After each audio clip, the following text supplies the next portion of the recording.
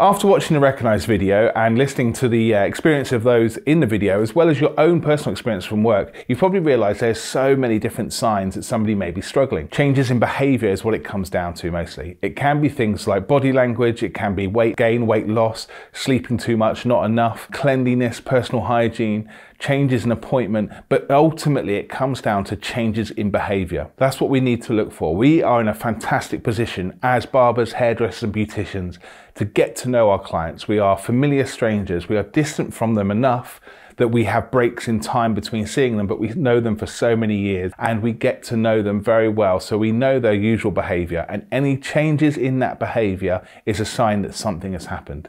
And those changes in behaviour have to be recognised, and they are an opportunity for us to then ask a question.